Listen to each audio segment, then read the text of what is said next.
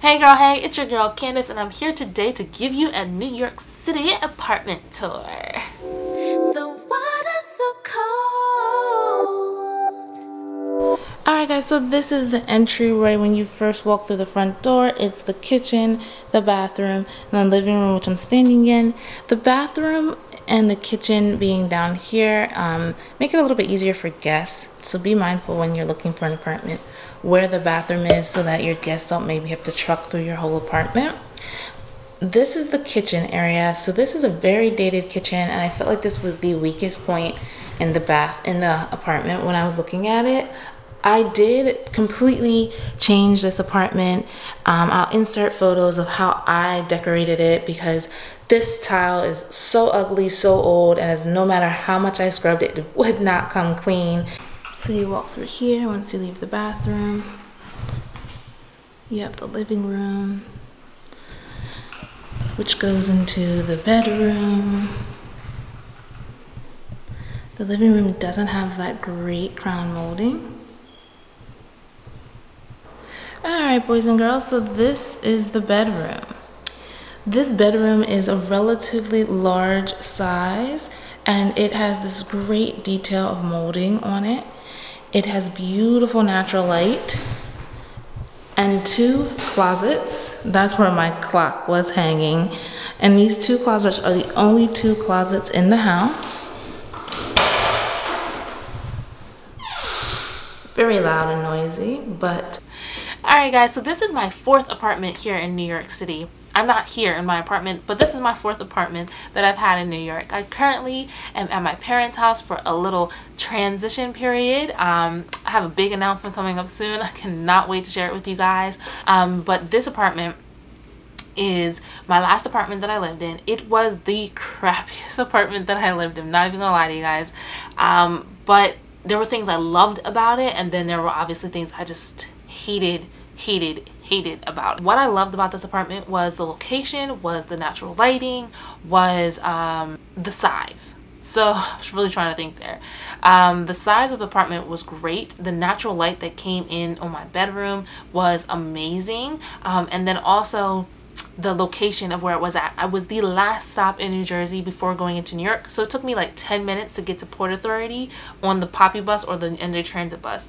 It was so easy to commute in that location. The space of this apartment was also great. I found that living in New York, you get a little bit of tighter closed areas, but living in right outside in New Jersey, you have a little bit more space. A lot of the buildings are older. All the buildings I lived in have been pre-war buildings, and they are older buildings, which means they have a lot of quirks, they have a lot of kinks, they have a lot of dips and grooves and whatever. Sometimes, because it's pre-war building, you go get bugs, whether it's the change of the season, whether it's your neighbors. I don't care how clean you keep it, you get bugs. I recommend Home Defense. I sprayed this moving into my apartments, and if I saw a bug, I was like, clean everything, because I do not do bugs at all. But it wasn't something that I really had to deal with like all the time. It's mostly around the change of the season. I always recommend getting on the top floor of your building, especially if it's a walk up. Generally, it should be no more than six floors. I lived on a 5th floor walk up, my first apartment, and then this apartment was a 4th floor walk up. Why I say to live on the top floor: 1, you don't have to wake up to anybody stumping above you. Trust me, it's not good. It's not good. 2 of my apartments, I had people like above me, and it's not that they're stumping, it's that they're walking and it sounds like they're elephants. Just is in these older buildings. I don't know why, but it just is. So if you're on the top floor, you get the most natural light, and you don't have to worry about anybody waking you up. And you can sneak up to the roof, which is what I do multiple times, without anybody being like, I think there's somebody up there, because you're above your apartment. My other cons with this were that the kitchen was just so dated and trashy.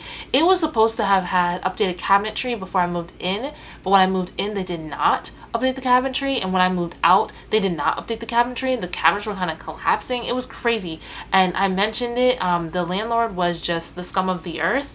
I've usually had really great landlord experiences, but this landlord, this company, the scum of all of the earth.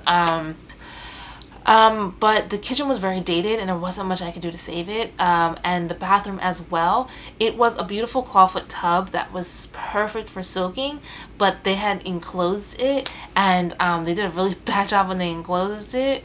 But it was one of those things where it's like, if you're in an apartment, you kind of have to make do with what they give you. These sound like little stupid things, but checking, I grabbed the sink one day when I almost fell out the shower, and the whole thing moves because it's not bolted to the wall, which is crazy. But you don't check for those things until you're like trying to brace yourself.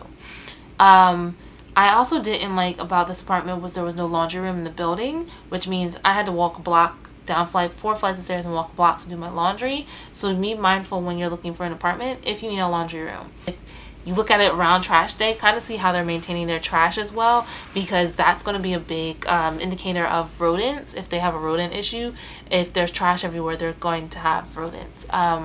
So no doubt about it. We didn't have any in my building, luckily, but I felt like the way people were treating it, it was only a matter of time until you started to see them. Alright guys, that's all I have for you today. Thanks for watching. Let me know if you have any questions in the comment section below. And until next time, peace.